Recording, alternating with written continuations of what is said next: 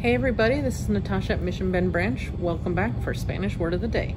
Today's word is pavo, or in Spanish, turkey.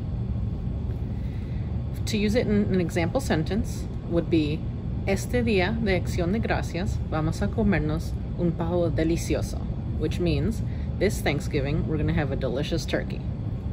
Thanks for joining us, and don't forget to subscribe to our YouTube channel, like our Facebook page, and go ahead and scan that QR code that you see at the end of our video with the camera app on your smartphone.